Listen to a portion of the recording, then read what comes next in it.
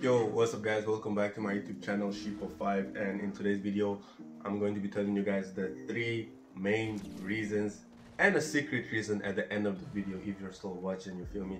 But 3 main reasons why you're not getting the max FPS you can get on your monitor. If your monitor is 240Hz like this one over here, or 144Hz like this one, but maybe you're just getting 239Hz or 230 or 100 or 90 or just a lot of lag spikes. I'm going to be telling you guys the 3 main reasons why this actually occurs. Number 1 is the cable. The cable you're using is actually very important, and there's a reason I'm starting with the cable because it's so important.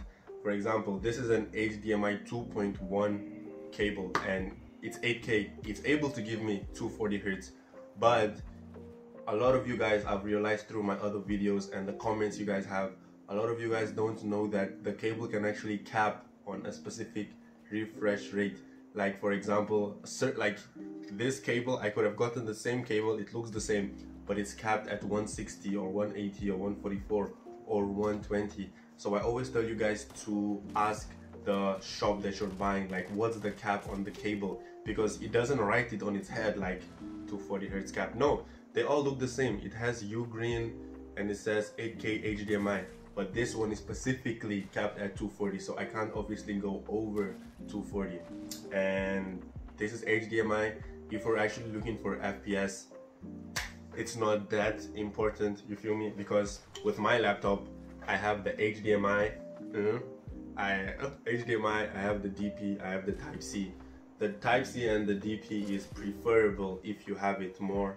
Like it's better than the HDMI, and the one that is on top is the DP 1.4. So hello. Anyway, what I was saying is the DP 1.4 is on top because it focuses more on the FPS. The Type-C is good as well as a secondary option, but the FPS is good, but it's more of the visuals. So for example, if I'm connecting, let's say these 2 laptops, this one is 240Hz, the one on my left hand, I'm going to use this one for games because it has 240Hz. So I'm going to use this one for games, and I'm going to use the DP 1.4 to connect it to the laptop. And if I wanted to use this one, I'll probably use this one for like video editing or watching something, or maybe picture editing or something like that. So yeah, that's the difference.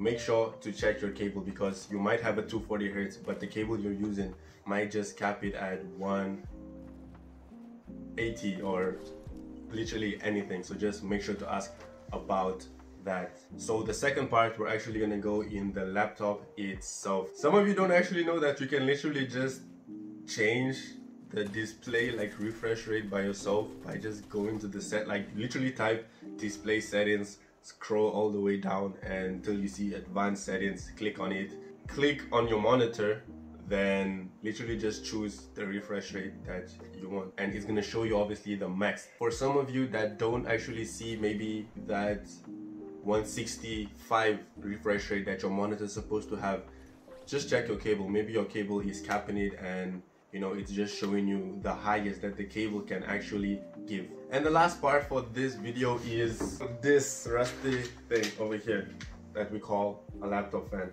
A lot of you guys are playing games on your laptop and you don't use a laptop fan, and you wonder why it's lagging, it's stuttering, screen tears, it's hot because of the laptop fan. You, as a laptop player, you just can't play any game that requires a lot of power and a lot of FPS without a laptop fan. Yeah, mine is rusty. I've had this like for a while. So yeah, you need a laptop fan because your laptop alone is gonna get hot. And if you play with your laptop like this is even worse. At least you need some sort of like, what do you call it? It needs to be like up a bit. Like for those of you who play with it on the table flat, that's totally worse. At least for some of you who play with it like this, but just imagine this isn't a laptop fan and you're just playing with it like this. It's still better. At least there's some air coming in to your laptop and leaving your laptop, because the only reason your laptop gets hot is because there's air not leaving your laptop. Like the air is just trapped in there and it's getting hot. So for those of you who don't play with a laptop fan, stop it. Buy a laptop fan. It's not that expensive. You don't need 6 fans like mine. I was just trying to be fancy, but the extra fans do help. So yeah guys, that's the end of this video. Number one, the cable. Number two, go into your laptop and just manually change it, because it doesn't automatically change it. You literally have to change it yourself. And number three is the laptop fan. If you have all these three things, the secret that I was talking about in the beginning was maybe your laptop is just not that good. It happens. Before I had this good laptop, this amazing machine laptop, you feel me? I had a laptop too. It wasn't that good. I couldn't even play Fortnite on it. I couldn't play anything on it. Basically, it was just so old. It was slow. The graphics card was bad. The fans inside was old. It didn't even have NVIDIA. It was yeah.